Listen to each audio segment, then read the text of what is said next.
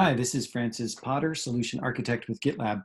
I'm here to answer a question today, which is it possible to to easily, with very little work, create a custom form to pass variables into a GitLab CI pipeline?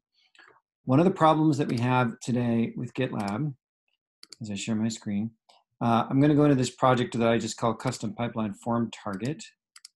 And one of the problems we have today with GitLab is that while it's possible to manually start a pipeline, load this up a little bit, you can click the Run Pipeline button here, and I can manually start a pipeline. I can pick the branch, and I can enter values for variables, which means that I have control over things that happen in that pipeline. The problem is that the keys to the variables aren't here, and there are no controls over those, so you can't have drop-down controls or checkboxes. There's also no help. There's no conditionality in that form. And so there's very little opportunity to create the kind of robust experience for someone who's manually kicking off a pipeline that you might have in other tools. And the question I'm trying to answer is there an easy workaround for that that doesn't depend on reworking this page to be a sort of complete custom form builder thing? And I think I figured out a way to do it, and I'm sharing that with you today. So custom pipeline form target, all it is it has a simple GitLab CI YAML that says, I would like to eat a dessert, where dessert is a variable that's being passed in. And you'll have to trust me, that variable is not set in this project. So that variable has no value at all. Okay. And what I've got here is a custom pipeline form, which is another project that actually contains the form. Now, I've chosen to build this on GitLab Pages, which means that it's all built into GitLab. And I'm using the Hugo template for that. That's, by the way, super easy to do. If you just go and say new project and create from template and choose Pages/Hugo right there, use template, go, you're good. And I'll show you in a second what I did to modify that. But essentially, by making it a GitLab Pages site, if I go here to Pages, it'll give me the address. I can never remember the full address. Of course, you can point your own domain name to this and everything and set up your own certificate. Oops, I forgot to sign out. So two pieces of magic that are happening here. The first is that you're able to sign in using your GitLab credentials. Now, I've already signed in before using GitLab credentials, so I've already signed into this application, but if you haven't signed in before, it'll actually redirect you to GitLab and give you the opportunity to authorize this application to access your GitLab account. Okay, in this case, since I've already done that before, I just click sign in and I'm signed in. Okay, that's the first piece of magic. Sign out, by the way, signs you out. Hey, the second thing is I've got a form here. Choose your favorite dessert. What's your favorite dessert today? Let's say banana pudding. Okay. And I'm going to click run the pipeline.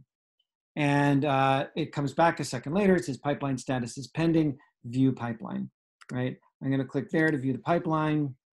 A pipeline has been kicked off inside custom pipeline form target. So we've used the GitLab API to kick off a pipeline, and you're doing that not using an API key, but actually as the user who you signed in as, okay? And this job is unfortunately called placeholder.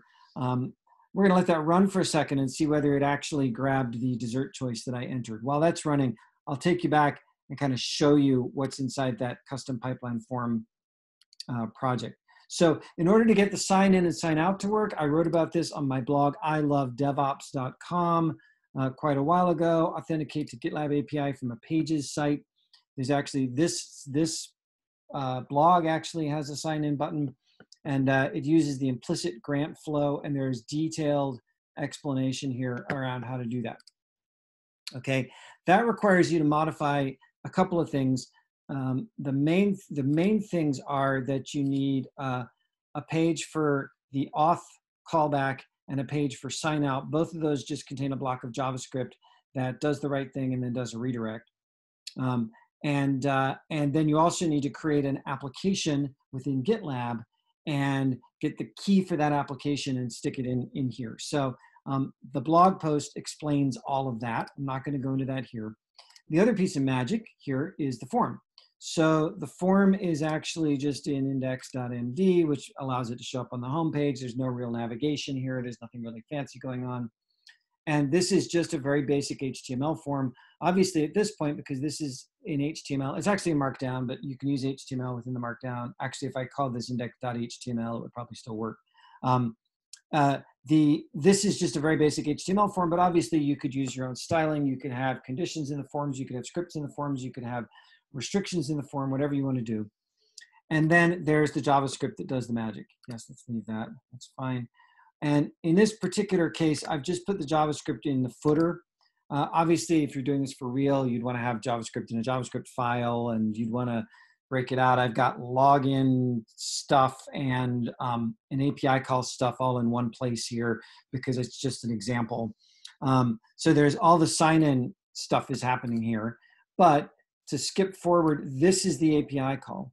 Okay, and what the API call is doing is it's creating a new pipeline with the project ID there, and passing in the branch that it wants to build and the variable dessert with the value from the dessert control in the form. Now, you'll notice here I'm using jQuery. I know the world has moved beyond jQuery. Please don't give me a hard time about it. I'm old school, and that's what I know how to use, and it's easy enough.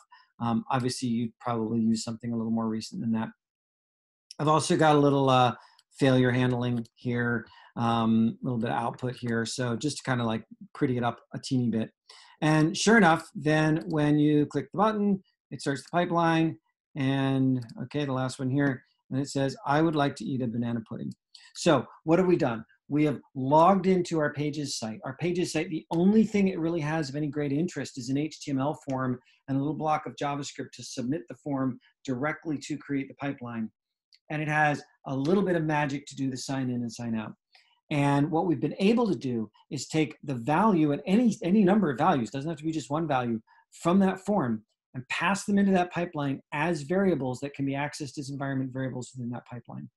Now, I think that makes it really easy to create a custom form to kick off a pipeline. Is it ideal? Not entirely. There are two shortcomings. The first is it's at a different address. It's not inside GitLab, it's outside GitLab. Even though you're using GitLab to sign in, it's still outside GitLab. The second is there's a little bit of a security hole there. That GitLab Pages site has to contain the key that it uses as an application within GitLab. And obviously, if a hacker were able to get their hands on that key, they could potentially get access to someone's GitLab account by spoofing this application. There are a couple of controls in place to prevent that, but I think before this goes into production, probably need to kind of check on the security of that. Anyway, that's all I got for right now. Thank you very much for watching.